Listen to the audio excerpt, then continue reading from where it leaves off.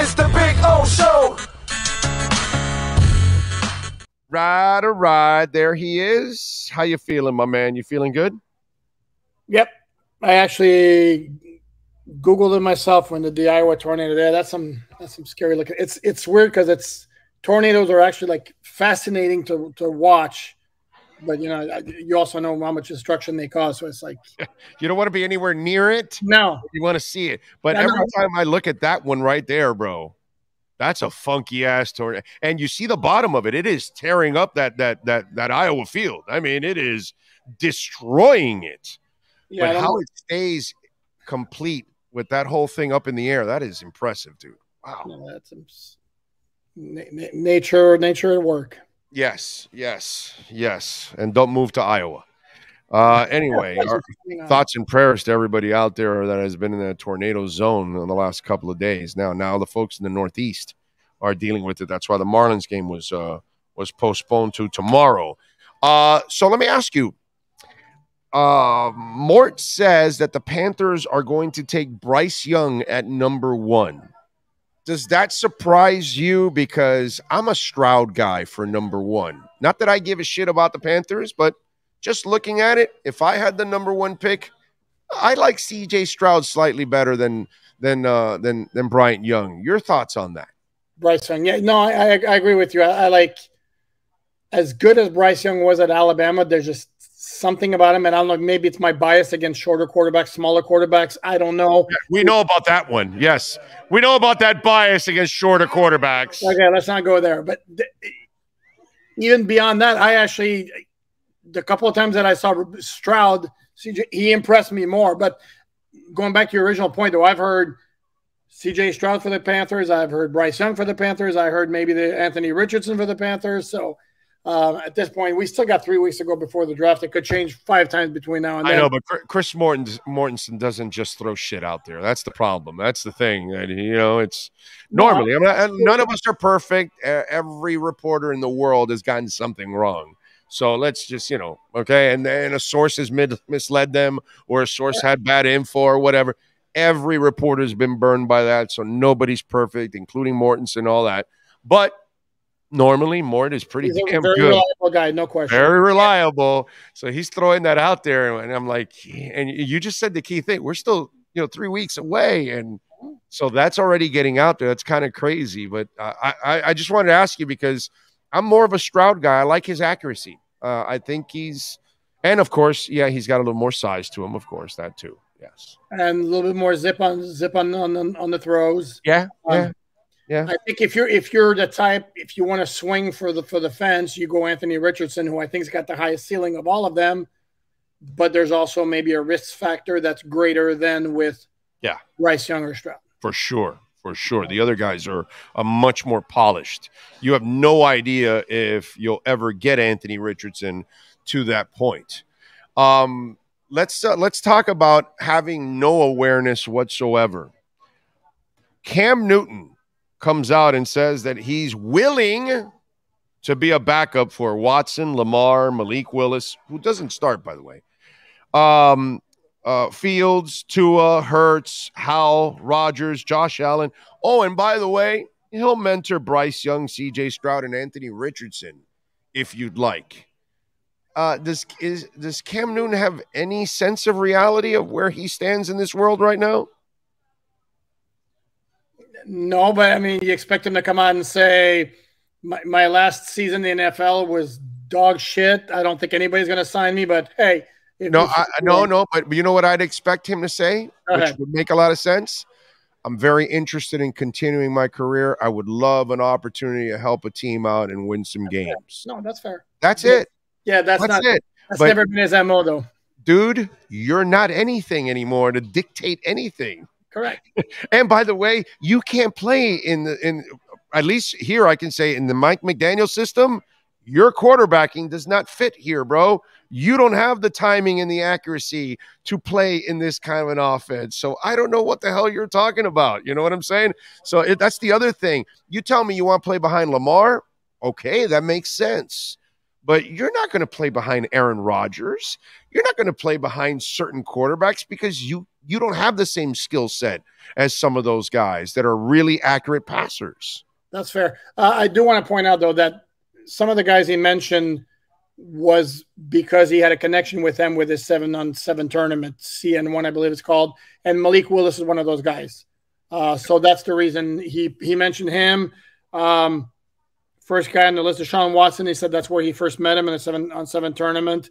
And I think they were maybe Sam Howell he threw in there. And the only reason is because he's got a connection with him from a 7-on-7 tournament. So that's the reason there. But the whole premise of your original point certainly is valid. That Jesus, dude, come on, bro. At this point, he should not be picky in the least.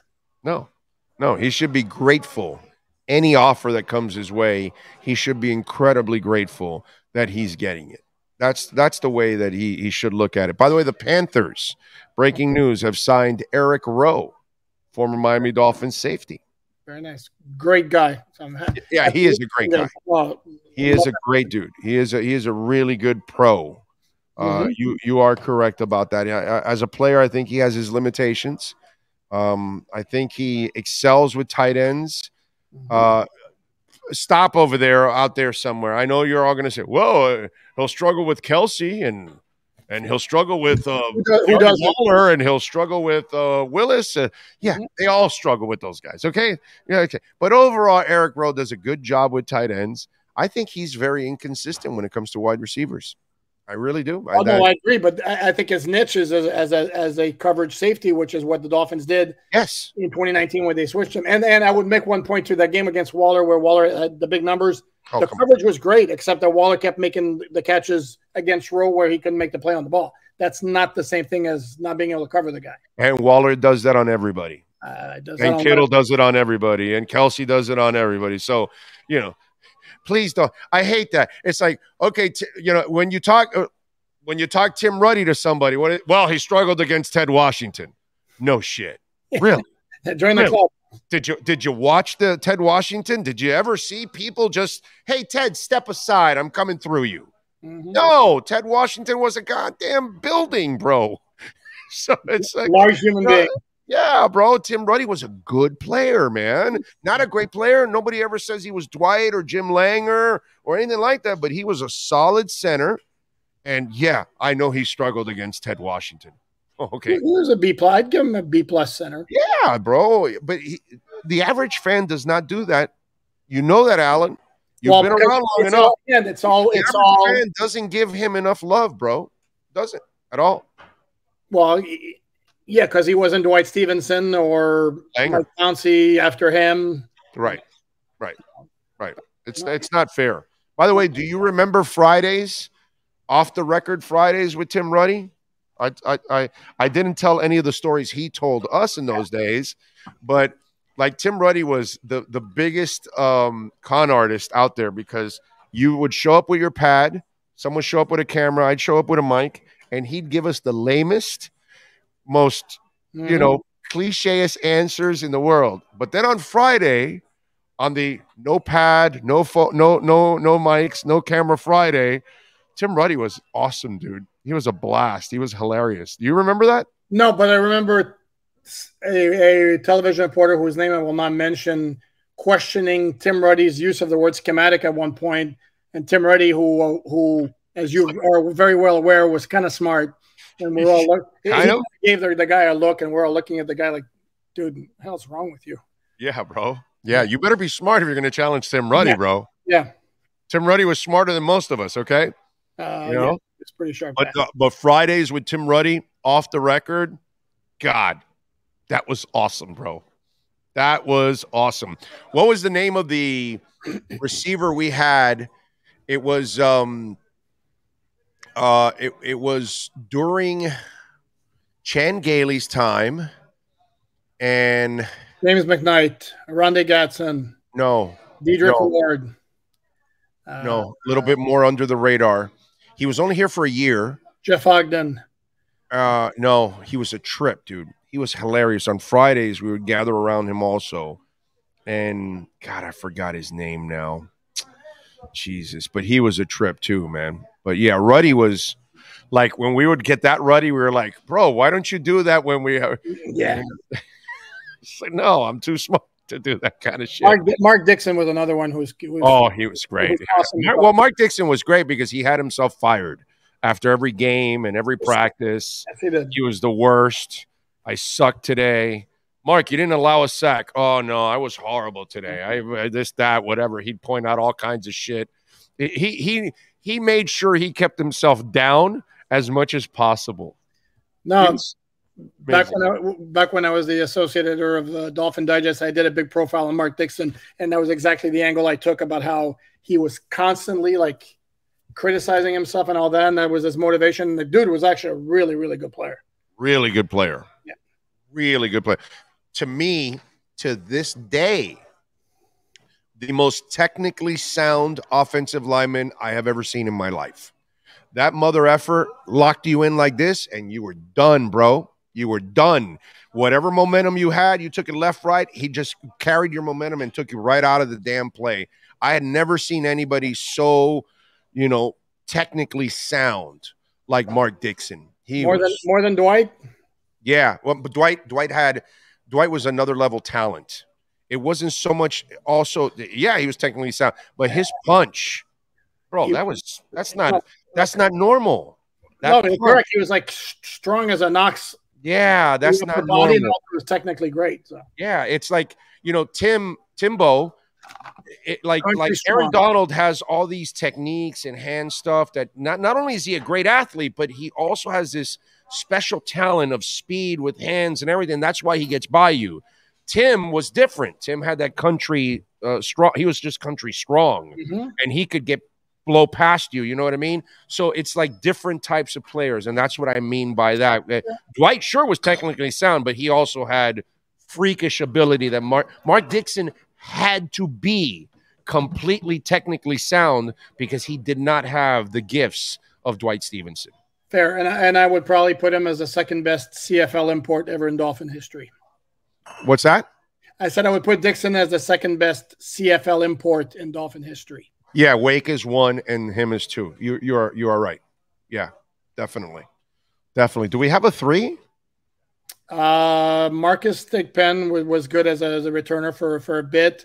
Brendan Ayanbadejo. Oh, that would be my third. He was an exceptional special teamer. He was an elite special teamer. Okay, so I know he wasn't a linebacker. He had the reception against the. No. What I mean by is, what was the little short white guy that we had here that was a linebacker that was Izzo? He had the Izzo disease. Yes. You want him on your special teams. You don't want him out playing linebacker. Sure. That kind of stuff. Ayanbadejo was an awesome special teamer, dude. That's a good one. That's a good. I forgot that he came from Canada. Nice job by you. Yeah, thank you. Well, good one. That's a good one. I like that Lions. one. Do you think the Ravens will really look for a quarterback? Because DaCosta kind of like, they asked him and he said, well, there are quarterbacks here all the way through the first couple of rounds. You can get a guy. That might be something that we might be looking at. Do the Ravens dare draft a quarterback? Guys, it's not the right setting. It's a pre-draft press conference. No, I don't. I am kind of the opinion that at some point, because here's the thing is, however you want to feel about Lamar, he's got no leverage. He's got zero leverage. I know. And if he wants to go ahead and play hardball and sit out the entire 2023 season, how'd that work out for Le'Veon Bell when he tried that with the Steelers? Amen. Teams always have the upper hand in situations like this. I think somehow something gets worked out, whether it's a one-year compromise, whether they finally come together on a longer-term deal. I wouldn't expect it to be a very long-term deal, but maybe a 3-year deal or something. I don't know. My expectation is, if I had to guess, is Lamar Jackson's going to be their quarterback in 2023. So, man, that has been a situation that I don't know how it ends, because if he can't get an offer from anybody, I don't know how he gets them to up the ante whatsoever. And it doesn't seem like he's going to sign the tender to play on a 1-year deal. That I do get the feeling that this is Le'Veon Bell part 2. That he's going to do something stupid like that and hold out. But again, if he's not going to learn from what happened to Le'Veon Bell's career after he did that, I mean, it was over. Yeah. The other thing that could happen is he signs the tender, and all of a sudden, oh, he's got back problems the entire season. Is that all the realm of possibility? No, I don't suspect that's going to happen because I think the dude is a competitor ultimately. And again, here's the thing: deadline spur actions, as the old cliche goes. Does anything really need to happen before? No. Do they even need him in the offseason program? No. So No. I don't know that we're at the 24th hour, 23rd hour, whatever you want to say right now. Although you are having a new offensive coordinator, so things will be tweaked a little bit one way or another. I don't think you're going to run the same. I mean, you can only run a certain kind of offense with him anyway, so you really can't get too much off from what you were running anyway. Mm-hmm. But I would imagine with the new coordinator, that'll be a little bit of a maybe early on. You're saying, "Oh, we can deal without it," but eventually you're going to need to get him in there with the new coordinator at camp. Yeah, again, to me, I don't. This is why. I mean, I know there's like tons of speculation all over the place, and you're gonna hear comments of like what's the latest? Like Lamar requested a trade. Is one of those? Is the next move going to be like I'm never going to play for the Ravens or whatever, and then tempers cool down a little bit, and eventually they work out something. I have a hard time seeing him going anywhere, to be honest with you. So let me ask you, was it painful for Omar to get you to say that Tua was a top 15 quarterback? No, not at all. Okay. All right. Not top 10? As I put in my tweet, maybe. But to me, there's a clear dividing line between your tier 1 and then your tier 2. So what's he got to do this year in Alain Poupart's eyes to be a number 1? Do it again in the first tier. Do it again and do it at crunch time in December. Okay, that's fair. That's fair. That's fair. And January. Well, yeah. I can't. Because if he does it in December, we also yeah, he didn't. Yeah, but then in the playoffs he choked. And then that's the next one, So yeah, December and January. All right. That's why the damn stretching of the season. Before you could say December and whatever you did, like charts of like the months of the year. Now it's always December/January. Yeah, but that's what I meant. Yeah, no doubt. All right, what do you got going on in Sports Illustrated so folks can check you out, my friend? Well, we addressed the aforementioned Cam Newton situation. I saw it, including why it's all great that he wants to play wants to back up Tua, but why it won't happen. And you would never bring him here, right?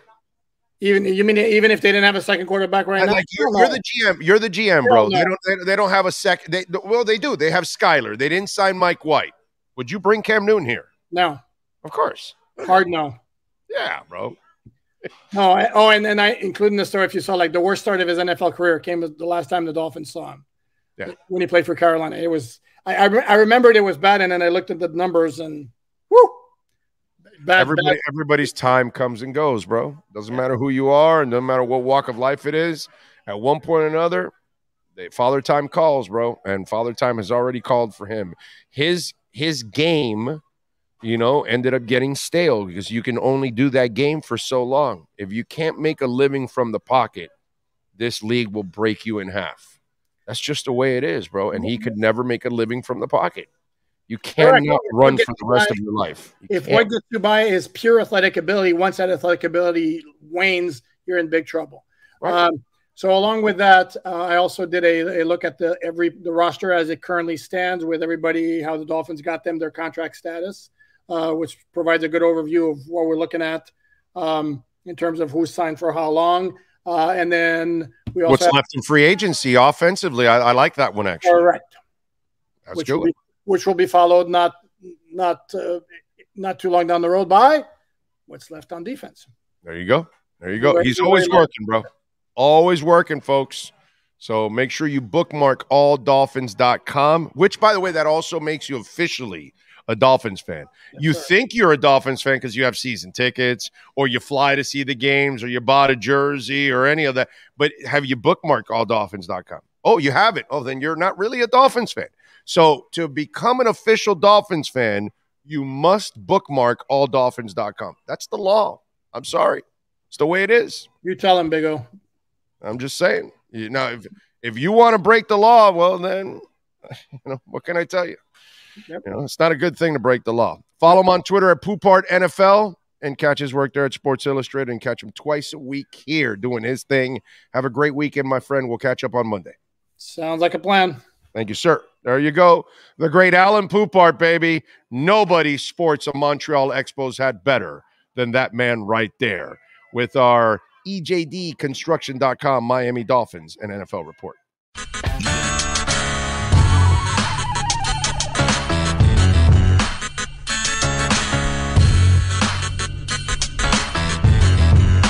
This is the Big O Show.